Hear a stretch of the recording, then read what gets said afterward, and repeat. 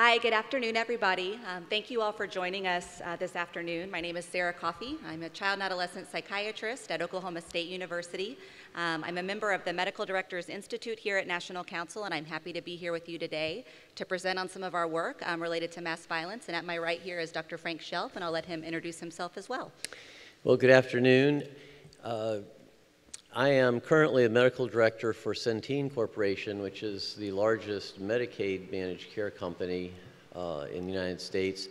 I'm formerly the inaugural commissioner of Georgia's Department of Behavioral Health and Developmental Disabilities, where I was at between 2009 and 2012. I've been part of the Medical Director Institute here at National Council from the beginning, as I think Sara has. And so we're excited to be with you this afternoon and give you a bit of a teaser about our latest paper, our latest monograph on mental illness and violence. So we're not going to cover the whole paper. We're going to talk really primarily about two sections of it and hopefully just generate some of your interest so that you'll want to read the whole thing when it comes out, probably in the next couple of months. So with that, Sara, take it away. I'll take it away. So again, thank you guys for being here. As Frank mentioned, we're both members of the Medical Directors Institute for the National Council. It's been an organization that's existed for the past few years. And part of our work has been kind of at the behest of the National Council, developing some white papers, coming together as kind of an expert group to talk about really important issues that face our communities and that kind of correlate with the work that we do with mental health. The first paper that we did on a couple of years ago was about the psychiatric shortage, and hopefully several of you have had the opportunity to take a look at that. Last year we talked about medication adherence, and then this past iteration, certainly I'm sure we're not alone with the kind of the necessity to talk about mass violence in America. It's something that it's hard to get away from.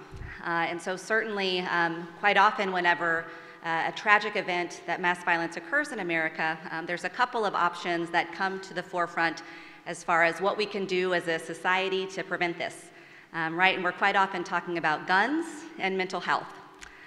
So the National Council wanted to bring us together to talk about this as kind of an expert group about what we can do and what we know. So I put this slide up here to kind of organize ourselves to the understanding that really, regardless of what state you practice in, regardless of where you are, more than likely you've been affected in some way by one of these tragic events. And earlier today, two clinicians that were involved in these events in their community had the chance to discuss some of the community's response. But as you can see here in this map of the United States, that these casualties have occurred kind of across our nation. And certainly the fact that they've occurred has been isolated incidents, but with the 24-hour news cycle, it's something that's constantly on our mind as clinicians, as community members, as parents. And so we wanted to make sure to kind of do diligence and talk about this in a framework to support the community for prevention as well as support. It's challenging though, and this is one thing that we should know, is that in spite of how the media talks about these tragic events, quite frankly, the sample size, how often these are happening is still very small. And so whenever we were taking a look at the research and kind of understanding what leads to a perpetrator of mass violence perpetrating and committing these tragic events, it's very hard to understand this. And this slide up here shows you a bit of the other complexities with it. So whenever researchers, policy experts, individuals come together to really understand mass violence, it can be challenging because the way that we describe a mass violent event is often variable.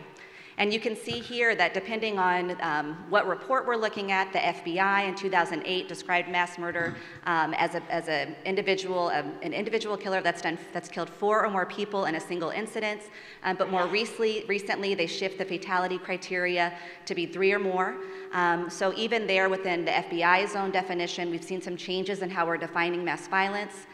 Going further in the Congressional Research Services report, again, they talk about motivational criteria and that the violence of these cases is not a means to an end. The gunmen do not pursue criminal profit or kill in the name of terrorist ideologies, for example. And even more so, the Stanford Mass Shootings of America just talks about that there's no fatality threshold, that there might be something to say as an individual has these kind of mass casualty events, that perhaps if it's just the intent to do harm, that might need to be in the criteria. So again, as we come together to really understand what it means to kind of lead to a mass violent event, it can be really challenging. Because as I talked about quite often, although it does feel like these are happening more frequently, really the fact of the matter is that they're not happening as frequently for us to have a good understanding as to why. So we came together to discuss that a bit. So when we're looking about this, it's important to know, and this is a couple of examples, that depending on how you define how many deaths annually are occurring in a mass violence, like tragic situation, that there's a range. And so kind of more conservative estimates might put as many as 30 incidents of mass shooting deaths and injuries if you look at the FBI data and how they classify mass violence. But in kind of broader data and kind of the Gun Violence of America data, as many as 347 incidents of mass violence occurred in the year 2017. However, even within that broad swath of understanding casualties, it's important to note that firearm homicides that were not due to mass violence were up to 14,415. Even more so for all homicides, not including firearms, 16,000. Suicides, as we know here in the mental health community, even more so concerns with 21,000 individuals dying by suicide. And drug overdose, 72,000.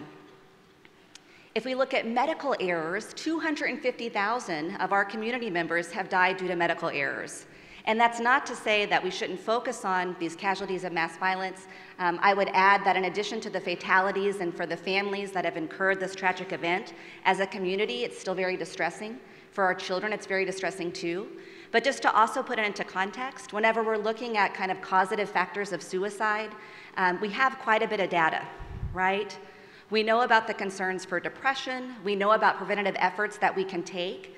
But when it comes to really understanding mass violence here in America, it can be quite challenging. And that's something that as the kind of consensus of the group that came together, one thing that we recognize too.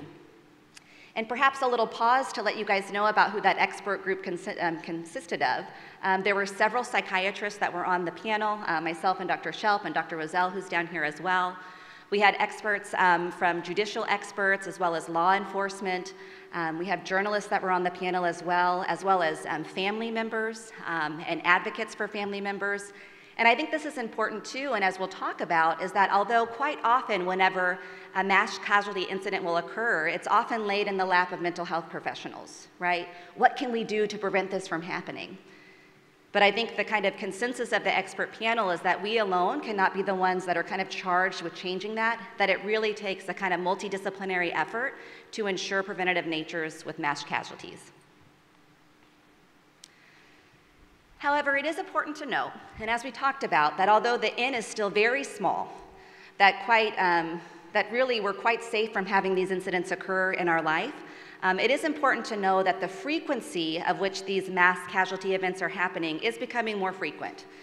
And so since 2011, kind of the time in between mass casualty events has actually increased to every 64 days. And I don't know about you, but certainly for me, someone that watches this on the news, that takes care of individuals, that has families, that goes to schools and are in public areas all the time, when I hear about this on the news, it's distressing. And I'm sure I'm not alone in that. And it is important to know that the frequency is increasing. It's also important to know, too, that in addition to the increasing of frequency, what we're also seeing is an increase in casualties. And this is something that is, again, important for us to understand in the way that it impacts our community and why the National Council and certainly the MDI really wanted to discuss this as kind of as a team to come together. Because these events are happening more frequently, and when they do happen, they're actually costing more lives. And this is data that's currently out there right now to look at. What we also know, too, is that the United States is in kind of a particular frame of the world in how we're looking at mass violence. And this is a graph that shows you a bit on the bottom. It's the guns per 100 people. The y-axis is the mass shooters per 100 million people. We know that in the United States, where gun rights are a right, that there are more homes that have access to weapons. We also know that if you look at this kind of correlation, that there are more mass shooters per 100 million people. and we're certainly an outlier compared to other countries. So it is something that we're talking about. This paper is entitled Mass Violence in America, but quite frankly, most of the violence that does occur does come from guns, and so that's why a lot of our conversations will focus on gun control and kind of the evidence and perhaps the not so evidence to support which way to go with preventing these types of casualties. So in summary, as we came together to kind of look at the existing research that's already there, what we do know, as stated, is that unfortunately, mass violence events are increasing in number. They're increasing in frequency, and they're increasing in severity. And as we talked about, they're also increasing in the media coverage. So it's something that, regardless of where you are, it's very hard to get away from. The minority view is that perhaps these aren't increasing as much as we think they are, and we'll talk a little bit about that and what that means. So, as I mentioned, oftentimes whenever these events occur, it's often put in the camp of more gun control, more access to mental health services. And it's important for us as mental health experts to take a look at this. So this comes from a study that was done by Swanson about the kind of causation between serious mental illness contributing to overall violence towards others. It's important to know that this study was not done on mass violence, but more so violence in general. But in looking at this, as you can see, that the population attributable risk of serious mental illness contributing to violence in the community is only 4%. So a very small proportion of what violent incidents occurs can actually be attributed to severe and persistent mental illness. This is important for us to know as mental health experts, right? Because whenever the media comes out there, whenever people say that we should just lock everybody up and this is a really big problem, we know that that's not true. We know that it's more complicated than that, and we know that we have to be advocates for our community to be able to support them. I'm sorry, I'm pushing buttons really excitedly as I talk to you guys about this. What we do know is that substance abuse certainly does play a role, but more so, up to 62% causes other factors that contribute to violence. Being young and male, living in poverty, child maltreatment, exposure to violence, or impulsive anger. That's not to say that as an expert consensus that we would say that individuals that perpetrate mass violence are emotionally well, but it is important to talk about this in the context of what are the attributable risks to leading to mass violence. That being said, as I mentioned, the way that we describe mass violence, how many casualties occurred, what was the motivation, how we describe mental illness is also very challenging too. And so at a study that was looking at 34 young males who killed at least 3 people in a single event, which more than likely would be considered a mass casualty event, only 1 in 4 had a documented psychiatric history. So you can see here on the bottom that about 23% actually had a psychiatric history, whether that be a diagnosis of schizophrenia or major depressive disorder, what have you. Only 6% of them were psychotic at the time of incident. And this is something that was really important for our expert panel to discuss as well. Just because you have a diagnosable psychiatric illness, that does not necessarily mean that that illness contributed to you with the behavior that led to a mass violent event. And so it's important for us to talk about this as well. That being said, as we kind of dived into other aspects of the research, again, depending on how you are defining mental illness, was this a diagnosable mental illness with the DSM-5? Was this considered just a mental health stressor? It's kind of all over the board.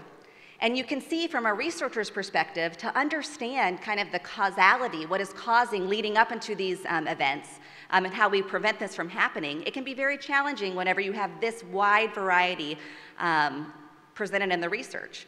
So NICS data will say that 4.7% had a diagnosis of mental illness, 11% evidence of poor mental health concerns, right? So perhaps not a diagnosis of mental illness, but perhaps some difficulty with anger, some difficulty with impulsivity. In Silver's article in 2018, Mental Health Stressor, relates some issues with anxiety or perhaps depression, but not necessarily a diagnosable mental illness. Again, this can be very challenging for researchers and for those of us that are looking at the data to inform best practices. And we put this up here just to kind of let you guys know about some of the challenges, and whenever the paper comes out in April, we'll propose some of the solutions to kind of look towards a more rich database.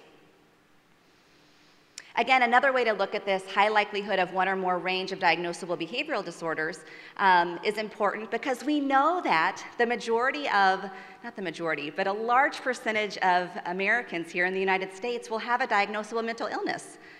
So as a woman, I think I can say this, but also knowing that Frank is my male counterpart here, we know that a large majority of individuals that perpetuate mass violence are male. But that is not to say that being male is necessarily a risk factor for mass violence. Does that make sense? And so it's important for us to understand this whenever we're talking about mental health as a causative agent of mass violence. So are all mass violence perpetrators mentally ill? Well, again, it depends on the definition of mental illness or impaired mental health. Using a very broad functional criteria, all mass violence perpetrators could be considered mentally ill by definition, but this just becomes not very helpful, right? And again, it's important for us to understand the spectrum of mental health disease, but also recognizing that the majority of individuals with severe and persistent mental illness and with mental illness in general will not go on to perpetuate mass violence, and so to advocate for our communities that we serve. So generally speaking, most mass violence perpetrators did not have a major acute psychiatric disorder such as schizophrenia or bipolar disorder or depression. And among those who did show signs of mental illness, psychopathology alone usually does not provide a sufficient causal explanation. So again, an individual might have a diagnosis of OCD, might have a diagnosis of panic disorder, but does that diagnosis in itself lead to the individual perpetuating a mass violent event? Not necessarily. So it's complicated, and we need to make sure that we're advocating for our individuals that we serve. So that's a little bit of a snapshot of thinking about mental illness and its role for mass violence. What I'd like to do is pass it over to my counterpart over here to talk a bit about the role that gun restrictions play in mass violence. All right, well, thank you, Sarah. The issue is, as you're going to see, is going to be much more than simply guns. But in looking at the role of guns and the presence of guns in our community and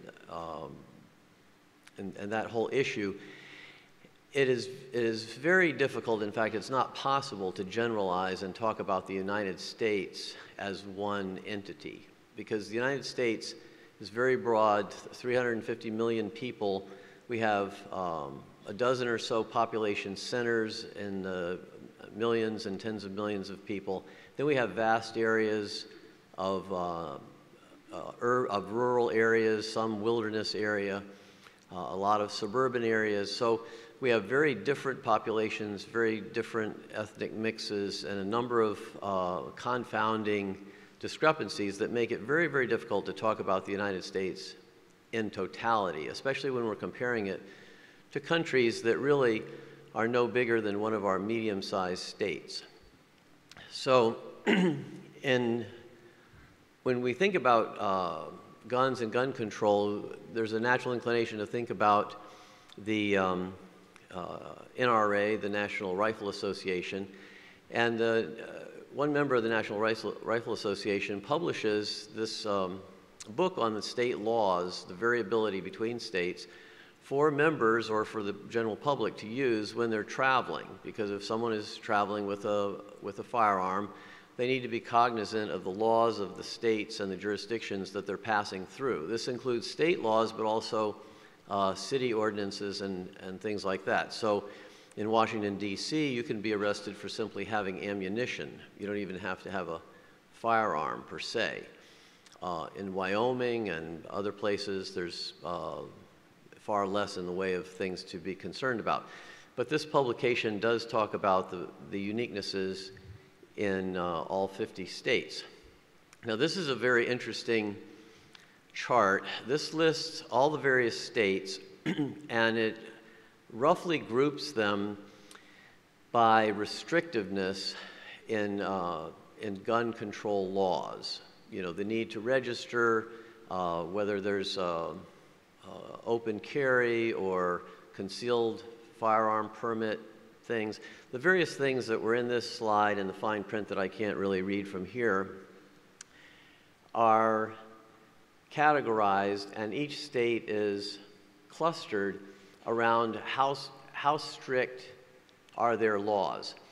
What you have here on the far left side of the chart the first dozen states have the most restrictive kinds of gun control laws, and those bars show the kind of variance, because in doing this, there's a certain difficulty in just assigning a numerical value to how strict is this law.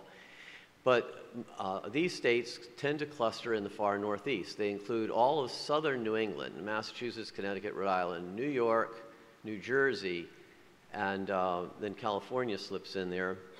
But they, for the most part, are largely in the upper northeast part of the country.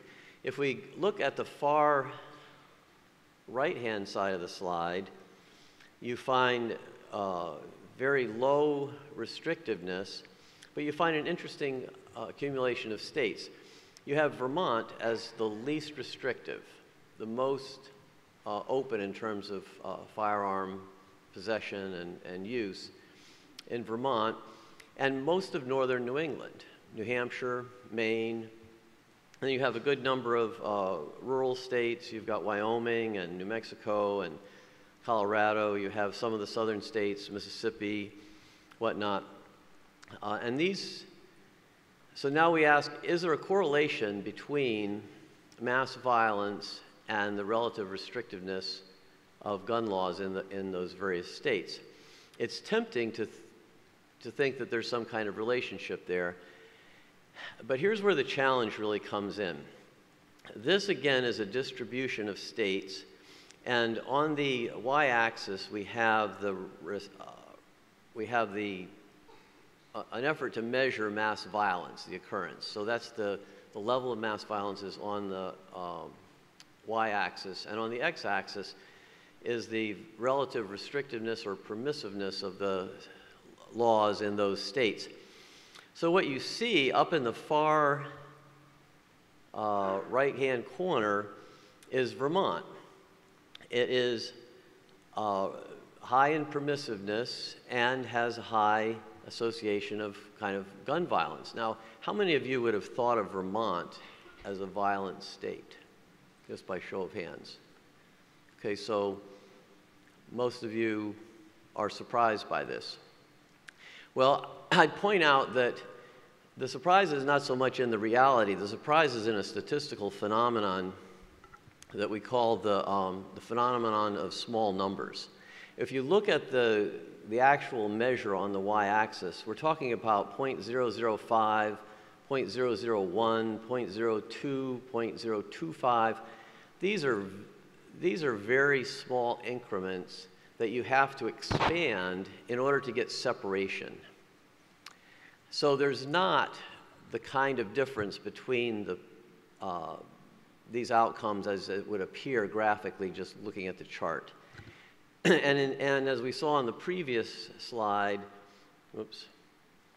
the permissiveness is pretty well clustered. Half of the country is very permissive, another third of the country is pretty darn permissive, and less than about 20% of the country is more restrictive.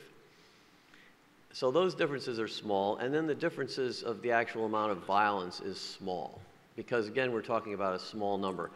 Linda Rosenberg mentioned in her talk this morning that all of the mass violence deaths, kind of rounding out over the last 16 years, come to around 500 people.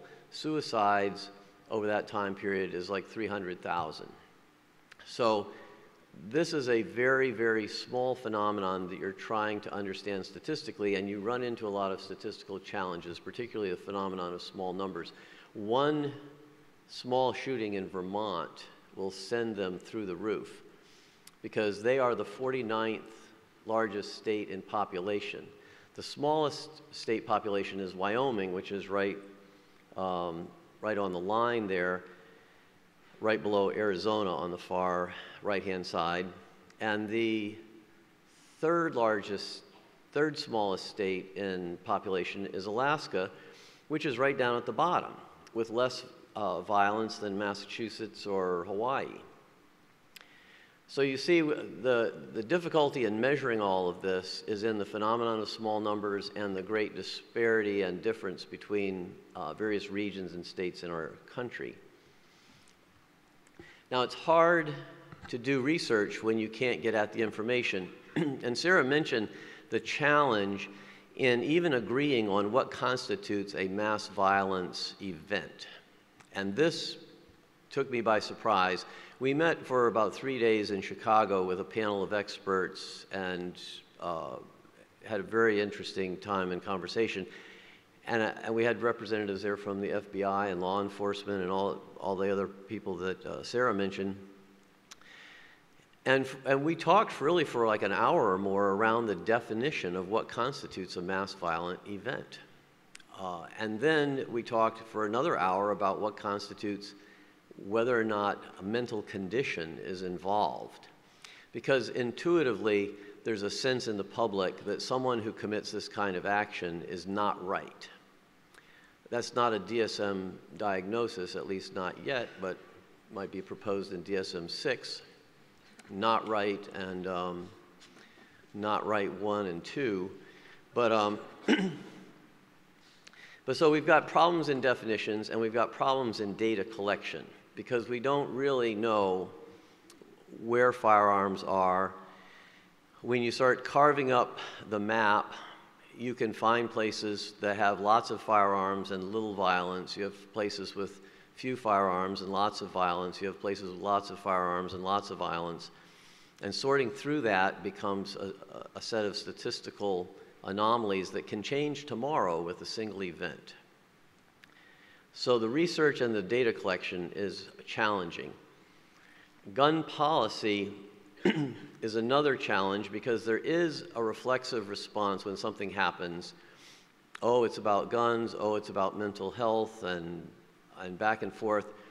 And in reality, we don't know as much as we would like to know about the role of either of those factors in what's happening. But we do have a sense of societal helplessness when suddenly, randomly, a good number of people are killed in a church or in a mall or in an open outdoor fair or some athletic event or something else, so, or a music concert. So much of the research is inconclusive. The RAND study, which was that reference here? Yes, the RAND study in 2018 did a meta-analysis of all the existing data, and what they concluded was that there could be no conclusion. The current information available, when it's looked at honestly and rigorously, points us to a lot of open questions for which we don't have answers that we can say are based in solid evidence. We have our own kind of instincts, our biases, our opinions, but we don't have data that guides us in one direction or another. And research is challenging because of the data problems, but also because of some reluctance to do research in this area. There's, it is a politically hot kind of item, and political temperaments guide what the government is going to stick its nose into to do research and make investments. So we have challenges in front of us in understanding what's going on. Now, these are some measures for which there is some evidence. We talk about universal background checks.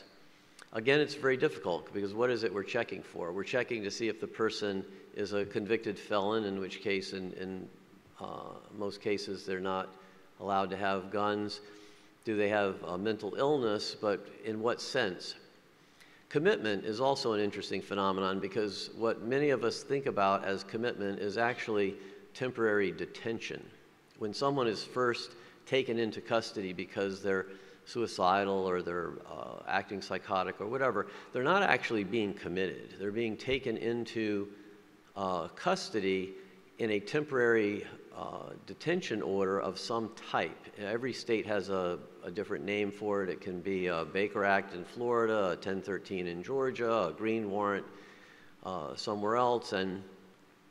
But those don't become commitments until some period of time has passed and the individual has a right to appear in front of a judge or magistrate and plead their case, at which point then they become committed.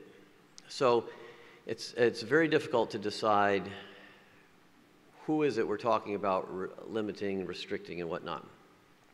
Competence testing is something that's been talked about, although again, competence in what? In handling the gun itself? These people that have perpetrated mass violence don't seem to have needed more training in how to use their gun. So what is the competence that we're going to be testing for? Requiring states to report data into some central repository so that it can become collected and be analyzed is another piece, but that also sparks a lot of strong feelings that what other purposes is the government going to use this kind of collection for? Now, the one area that seems to have more universal acceptance is what we call the red flag laws. Is that a term everyone's familiar with? Okay, red flag laws refer to the removal of guns from an individual by the police for a temporary period of time with a pathway to restoration, which may be downstream. It could be a year or whatever. These laws came out of Florida after the school shooting there, and I saw on the news, I think it was yesterday or this morning, the tragedy that a second student has committed suicide from that high school out of, we speculate, survivor guilt or some other sequelae from being part of that event. So it's a very great tragedy. But out of that tragedy, Florida did put together a red flag law where guns can be taken away from someone who's making threats, acting strange, that has people concerned about them. Now, often this can be an intimate partner, or a spouse, someone in the family, or someone from school, coach, whatever, but a process by which someone's identified, guns are taken, and then there is a process for them to have their guns restored to them after some period of time after they resolve whatever the issues were that, brought them to this. So allowing families to petition for temporary removal of firearms.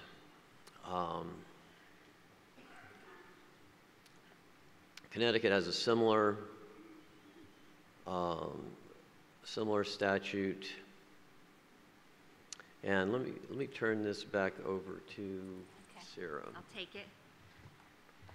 So kind of with that too, Frank highlighted a bit of the work that's been done with regards to looking at gun restrictions and how that may play a role in prevention of mass violence. I want to talk a bit about the research on threat assessment, and you can see here a list of a lot of research on threat assessment, and we're going to go through each one of them very slowly, painstakingly for the rest of the evening. Just joking. I'll give that's a Joe Parks joke, so we'll give credit where credit is due. But these are available, and if you want more information on kind of the makeup of a threat assessment team, our colleague, Dr. Jack Rosell, will be presenting Wednesday morning, so please go and check him out too. But it's important to know, and this is really pertinent to those of us in the mental health space, about the research on threat assessment. Because quite often in a threat assessment team, there is a mental health expert that plays a role in this team. A lot of the research on threat assessment has been done in the school setting, and this is an important note to talk about, is that although quite often we're concerned about our youth in the school setting from a mass violent event, that actually more mass violence has occurred in restaurants than in school settings. But unfortunately, quite often because of the vulnerability of the youth that are there, and certainly the heightened tragedy that occurs whenever there's a school setting, we want to put all of our resources into protecting our youth. And that's a very noble effort, but we also want to be very mindful about how sometimes those efforts can cause damage as well. That being said, I want to talk about an effort that can be very helpful for youth. And some states have actually adopted threat assessment teams in their school-based setting. It's important to note, and quite often in the world of child mental health, we're pulling down work that's been done in the adult population to kids. This is kind of a reverse phenomenon here, that although there's a lot of threat assessment teams in school-based settings, you can have a threat assessment team in larger organizations and kind of adult spaces as well. But really an important aspect of a threat assessment team is that the culture is a safe culture. And we can talk about schools that have adopted a threat assessment model for a youth that not necessarily has a diagnosis of mental illness, but that perhaps behaviorally there's some concerns. And it's important because a lot of times whenever somebody is thinking about having this type of mass violence in their mind of something they might carry out, quite often there's some leakage around this. Especially with youth, they might tell somebody about it. They might allude to the fact that they are, looking into guns. They might be on the library kind of looking up ways to create a bomb or to do something. And if we don't have somebody that can speak up and say something about that behavior, say I'm worried, go to a teacher or a counselor or mention something about the youth because of their concern, we might miss an opportunity to prevent something from happening. That being said, especially in the school setting, if a youth sees something but doesn't feel like it's a safe space to say something, more than likely they won't. And that's really important for us in the mental health space, that really about 99% of threats in these threat assessment teams will actually not be carried out. And what we see whenever there's threat assessment teams in the school is that there's actually a reduction in the amount of students that are expelled or arrested or suspended. And we can imagine this too, right? Imagine a youth that's struggling, that is perhaps kind of falling into this space of thinking about causing some type of destruction or tragedy, and then has some problematic behavior. And what often happens to youth with problematic behavior? You can yell it out. I didn't hear it at all. So suspended, right? Kicked out of school, and that's a missed opportunity to provide some support for them. Right? And so, but what we notice is whenever these threat assessment teams are happening in the school-based setting, that actually suspension rates decrease, that we actually see racial disparities reduced or absent, that counseling is used more often, and there's a more positive school climate. And again, I mentioned Dr. Roselle's talk on Wednesday. This can be a real collaborative team that can come together, but it's important to know that in the regards of what has been done and what can be done, that there's a lot of research on threat assessment as being a positive way to have some support. I think it's really important for us, and I don't know if you guys have seen this, but as a child psychiatrist that does a lot of consultation, who's had the opportunity to have either been caring for youth or in your own community have had active shooter drills in the school setting? Right? So that's a lot of us raising our hands. And it's important for us to understand the research on that. As a child psychiatrist, it's something that I am gravely concerned about, active shooter drills kind of causing more trauma than actually helping. And so for those of you that work integrally with school settings, it might be helpful to talk with them about the model of threat assessment. Talk with them about the positive school culture and how that can be very helpful and preventative, and kind of lead them away from these policies that can actually do more harm than good. When we're looking at prevention strategies, it's important to kind of look at a public health model, right? And the public education system is a real, I think, easy way to kind of think about this. It's kind of the universal social and emotional help that is there, helping to identify persons of concerns. And this is where I think the National Council's Mental Health First Aid can be very powerful here, right? The kind of notion of seeing something, saying something, being able to identify somebody that might be struggling, but then also being able to have selective measures that can be able to assess and intervene a person with specific identified warning signs, right? Talking about this, kind of hoarding weapons, history of domestic violence and interpersonal violence might be of a concern. And then some more indicated measures. And we've talked about a bit about kind of removal of guns in a very, I would say, legislative way that kind of provides for a sense of rights for individuals, but also make sure we kind of get them through that high-risk period. It's important that we're looking at this as kind of a tiered approach and not just kind of laying on the hands of the mental health experts, but as a community coming together. For policy implications, another thing that we often talk about is noting that whenever these events occur, whether it be within the community or within the state, whenever they are televised, that quite often our youth are struggling whenever something like this happens. And one of our expert panel members does a lot around grieving and grief with childhood, and also recommended too that perhaps providing education for teachers, being able to kind of support youth after an event like this happens, could be very helpful. And it's important for us in the mental health space to recognize not only the preventative nature of of these mass casualties, but also the consequences that occur afterwards and how we can be of support to the community. And also important to know that there has been similar recommendations for this through the Sandy Hook Advisory and other supports as well. And certainly those are great resources to take a look at about how to support communities. As I mentioned, there have been states that have actually mandated threat assessment within their school settings, so there is a precedent. And again, for those of you that are working with school communities, this is a state model to take a look at. And important to kind of highlight the research that's been done, which not only is there kind of a preventative fashion with this, but also I'd say the consequences of reduction in suspensions, kind of greater school community efforts that can be helpful whenever we use a threat assessment team. I'm going to pass it back over to Frank, who's going to talk a little bit more about issues with guns. I didn't really know a good segue for that, so that was about it. Right. And we really are just talking about a couple of pieces in this paper that we struggled with, I think, in a very sober way, because we learned as soon as we jumped in that we had problems in definition and data and all kinds of other things, as well as the political overlays and the emotions and everything else. So this has been really one of the more interesting is not even the right word, one of the more challenging experiences that I've had in terms of trying to study something and put together a paper or proposals. Now, the constitutional issues at present are really fairly well in place. We've had a couple of rulings from the Supreme Court, within the last few decades that continue to reaffirm the Second Amendment as a constitutional right. This is different than a driver's license, and this was also somewhat revelatory to me. I work in geriatric psychiatry. In geriatrics, one of the most challenging things that I wish I didn't have to deal with at all is driver's licenses, because the elderly want to continue to drive, but even if they can't drive, they want their driver's license. It's kind of a symbol of independence. It's used for identification.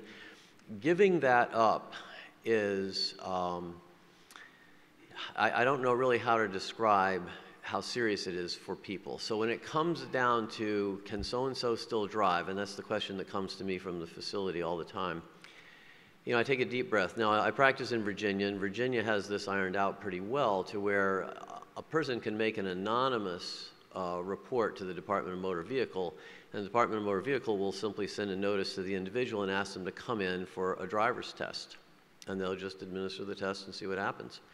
Now, you can also disclose who you are. You can tell the individual, I'm going to ask DMV to retest you, or you can do whatever, or you can negotiate something in between where they keep their driver's license but they turn over the keys or sell the car or do whatever. So I was very familiar with this, but the law enforcement people were very quick to pull me back and say, driving is a privilege, but bearing arms is a constitutional right. And it is not so easy to limit or restrict a constitutional right as it is a societal privilege. So that was something that I continue to think about even now.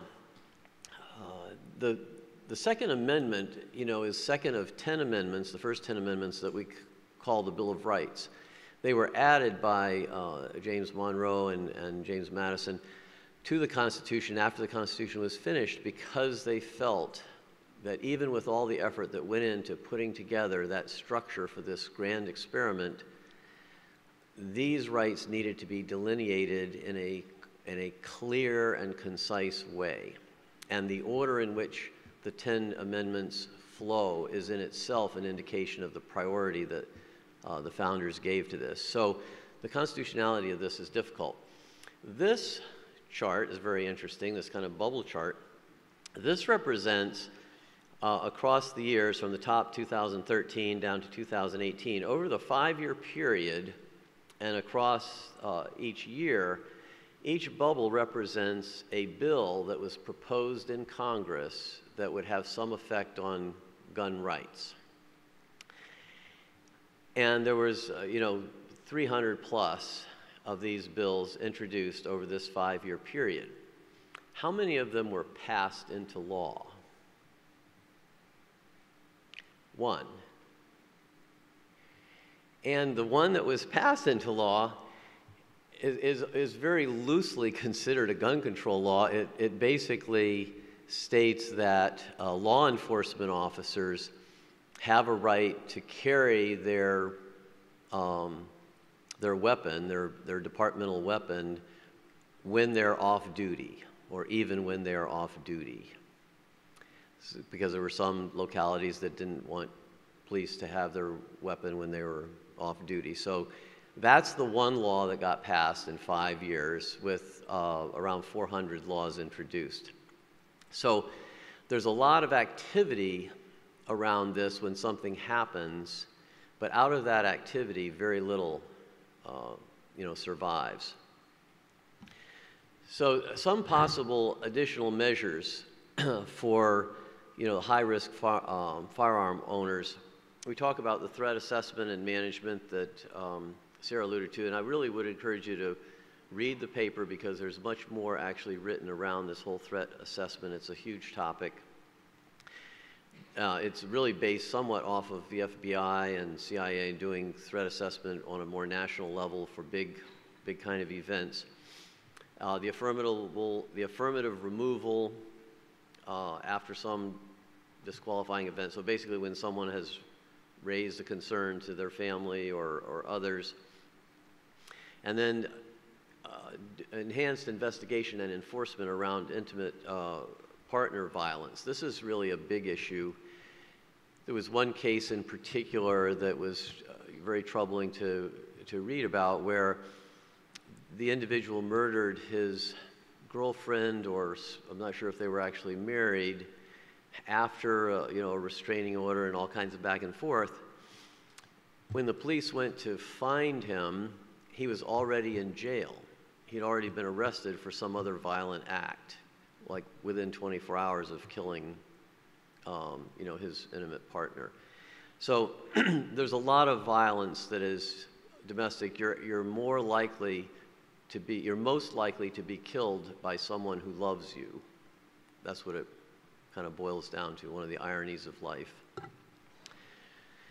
And we talk about restriction of private transfer. This is basically a lot of guns float around, basically. Some guns can be sold at shows. There's little tracking, and people can sell or give away guns as presents and whatnot. So very difficult to collect. So this is just a list that I'll leave with you to look at as some considerations. We did make some recommendations at the end of the paper. We won't go through all those today.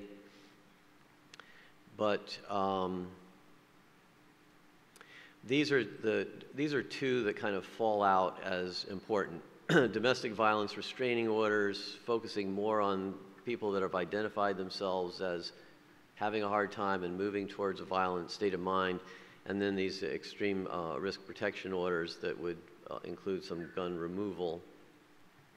And so broad, other considerations that have some considerations around any kind of proposal that you might think about, let's put it that way. For something to really survive, it's going to have broad popular support. This cannot be a 51-49 vote.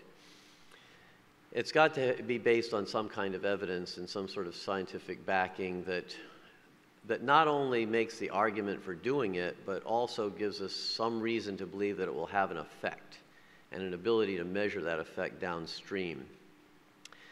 We talk about voluntary versus involuntary kinds of things. Those things that can be voluntary certainly are going to be easier to have consensus around, but may not be as effective. Abridging civil liberties, we've talked about. Temporary versus permanent is important. For things to be effective, they've got to be low cost and clearly defined. I think that goes without saying.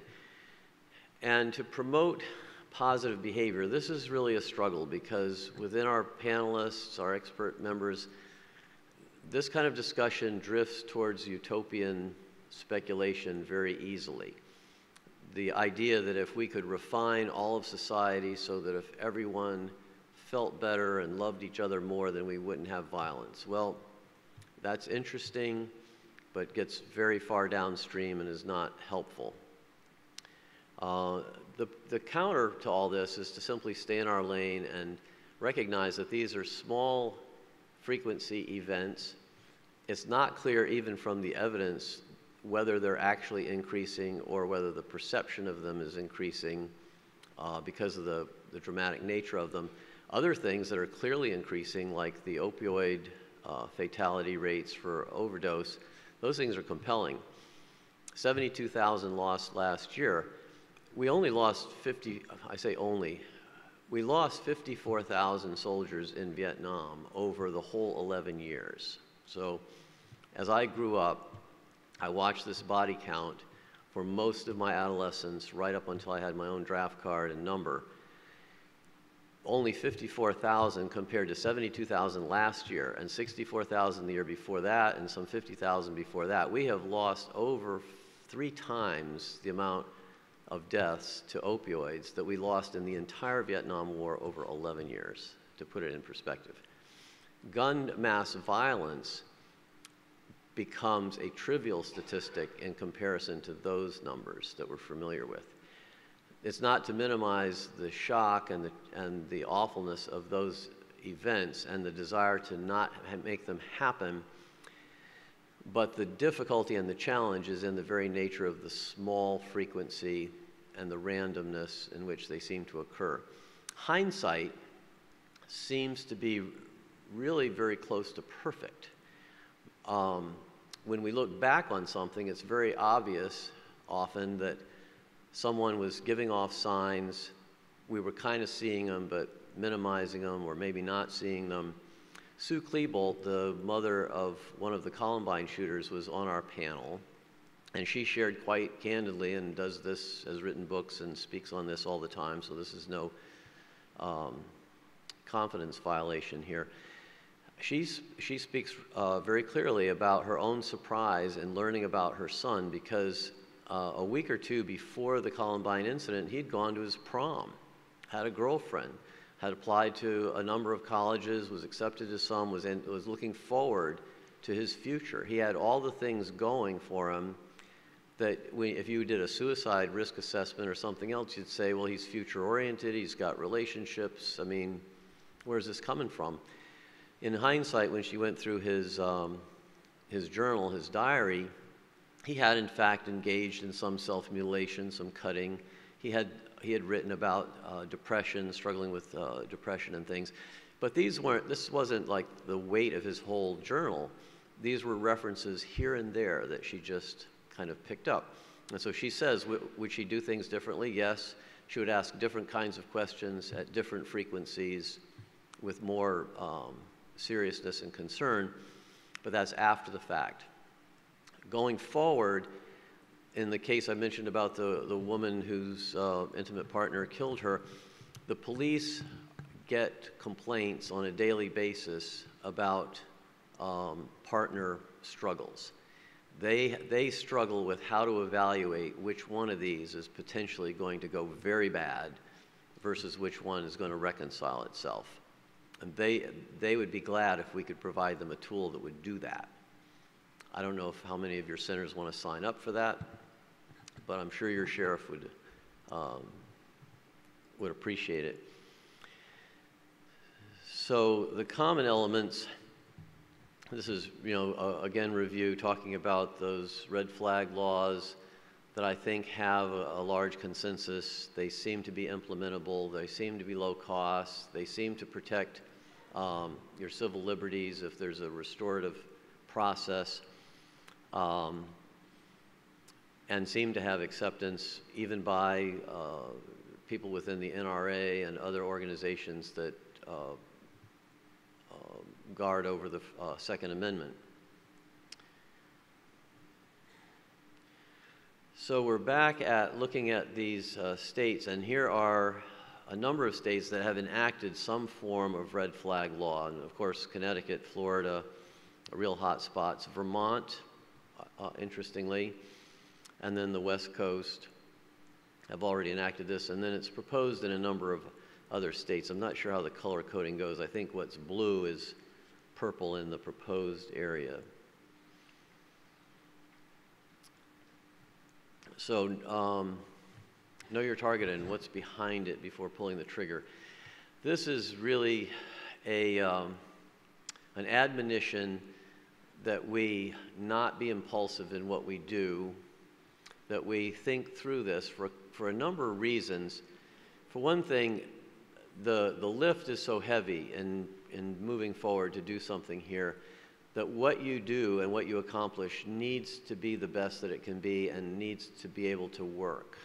Because to put a lot of effort into something and then it doesn't have a measurable effect or some convincing outcome can be discouraging and can be counterproductive.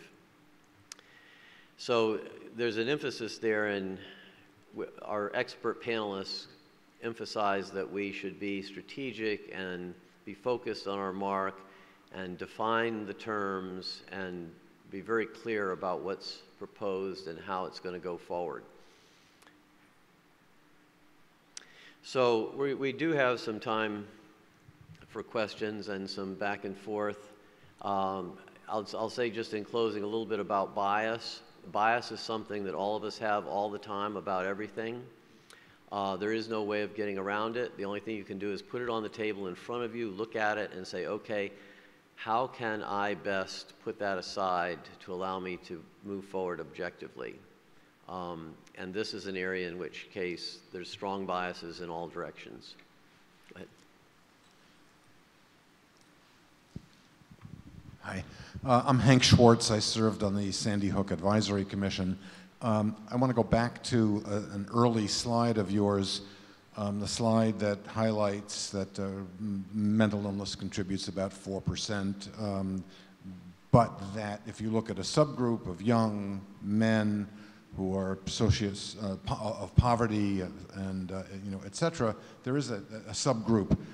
I think you left out one important element which the Sandy Hook Commission included in our analogous slide, and that is the duration of untreated illness, or DUI.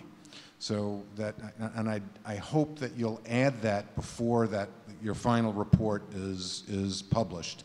That DUI is approximately 18 months in the United States between the first onset of a symptom and the time that somebody may actually come to attention. And in combination with those other factors, it does create a subset of mentally ill individuals who are at notably higher risk. I completely agree, and I think that's part of the challenge too, right? When we look at the research, is that there might be individuals that had undiagnosed mental illness, and there certainly are a complexity of factors. So thank you for bringing that to our attention. I agree. Yep, that is duly noted, and I would add to that this undiagnosed period of time is clearly seen in retrospect. How to see it prospectively is a real challenge, but it's obviously duly noted.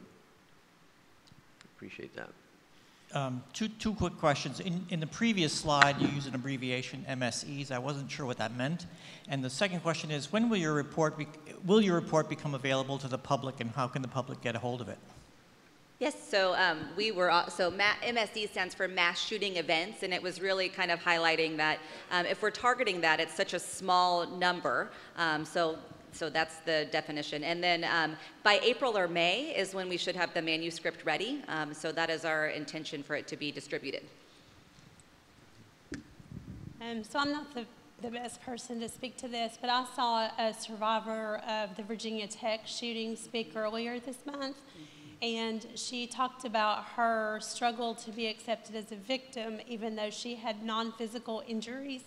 So I just kind of wanted to make that point for those people who've been victimized by the shootings but don't really show up in the numbers when we're comparing how many people are affected. Yeah, I think that's a great point, and I absolutely agree. And I think we tried to talk about that too. I think that's the reason why the National Council wanted to bring this to everyone's attention, is because in addition to the physical injuries, the casualties, that those that are intimately involved are affected. But I would argue that all of us are. And kind of knowing about vicarious traumatization, and certainly for someone that's worked with youth and how we're proposing interventions that are a reaction to it, I think it's something that there's kind of a ripple effect about how it is causing difficulties and certainly concerns for PTSD and other aspects of our lives. Thank you. Hi, thank you. I was glad to see that there was a reference, of course, included in the information and the data around domestic violence and those that are subject to court order. I would actually encourage to expand upon that a little bit more, broadly look into the Violence Against Women Act, and in particular domestic violence, dating violence, sexual assault, and stalking. In particular, stalking, which almost always precedes a domestic violence act. It's a great predictor of future violence and hugely correlated in the research with violence, additional violence. That comment reminds me of one of the things we struggled with was in what was the scope of our mission. Because in taking on such a topic, we inevitably get drawn into all kinds of violence. And so domestic violence and what you mentioned is absolutely true and something we'd like to be able to speak to, but was a little bit out of scope. But it also reminds me of other kinds of loss, like just gun homicide, particularly amongst males under 30 years old, specifically among males of color under age 30. And so some of the things that are highly correlated to those kinds of risks are poverty and high concentration of population. So when you combine not just poverty alone, but when you combine poverty with close living spaces or high urbanized areas, you have a real explosive situation. If you look at just like 5 neighborhoods within Chicago, that identifies some 80–90% of all the violence going on in a small subset. You can look at places that are poor, like West Virginia, very high rural, not so much actual violence though. So if people have a place to spread out, they somehow become easier to get along with. But if they are poor and closely packed. What I might add too is I think it's also in the construct of being able to research this, and that a lot of kind of aggregating data will exclude mass casualties that were due to domestic violence, because we do know there have been incidences where mass violence has been kind of part and parcel to a domestic violence event, whether that be somebody who was injured or a casualty that occurred that then it kind of extended out to the community that individual worked with. So I think you bring up a really good point, and I think it's something that as Frank mentioned, we grappled with as well, is how are we defining this? And in the way that we define it kind of leads to the way we research it and kind of leads us to varying conclusions. But it's an excellent point. And the way the FBI is defining it, which took me back a little bit, is really on fatalities. You have to have a body count that hits 4 or 3 by a certain scale. If the person is ineffective and severely wounds 20 people, but no one dies, it doesn't count. Yeah. And that's just part of the problem of data collection and defining terms.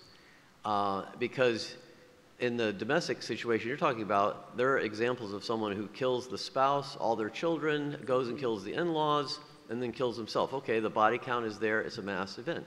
If he wounds everybody, didn't happen. I think we probably have time for one more question. Frank and I will stay afterwards, but we want to be mindful of everybody's time. Go ahead. Hi, my name's Stephanie Bonney. I'm a trauma surgeon in Newark, New Jersey. And to the point that was made earlier about vicarious trauma, I just want to point out not to forget the doctors in this, because I can tell you that my trauma meetings, like this is what we're talking about in the hallway, is rallying around all the physicians who've been there at Las Vegas and Sutherland Springs and all these other places when these mass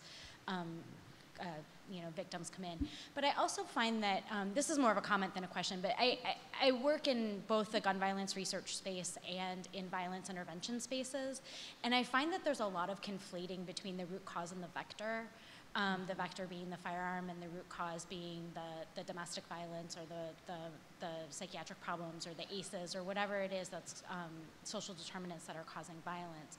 And I think that that's one thing that we can really work on, is defining that, because I find a hard time, like with for example, advocacy in my state where, you know, the lawmakers feel like a hospital-based violence intervention program or cure violence is gun violence prevention, and then they completely ignore suicide and all the, and so there's this Venn diagram there that I think is really unexplored and gets conflated too much. And so I'm interested in your thoughts on that, and then, you know, it was more of a comment. I've got, it reminds me of one thing in particular that I meant to mention earlier, is that there is evidence that the United States is actually becoming less violent as a whole. And I personally am more at risk of being assaulted or beaten up in France than I am in the United States. But if I get into a struggle in the United States, I'm more likely to be killed. So we are actually less violent than most of our Western European friends, but when we get violent, we become more lethal. So we put up with a lot, and then we finish it. And that was kind of an interesting finding. But overall, our society has been becoming less and less violent. But at the same time, these other incidences are more and more shocking. But, and I think to your first point as well, I mean, I think that we're learning more and more about vicarious traumatization, and I'm sure that you all know this as well, is that not necessarily being exposed to it, but just even exposed to the material can really affect us personally and professionally, and I would absolutely agree with you. And again, I think this is the space of mental health kind of advocating for understanding how this can affect us as a community can be really important. And I agree, I think there's so much overlap, and it's a very complicated, complex issue when we think about violence and the overlay between weapons and mental illness and all these factors. We need to continue to talk about it and have some parameters about how we're discussing it. Thank you for bringing that up. Thank you guys so much for your time. We'll stay up here for a little bit, and you guys have a great evening. Thank you.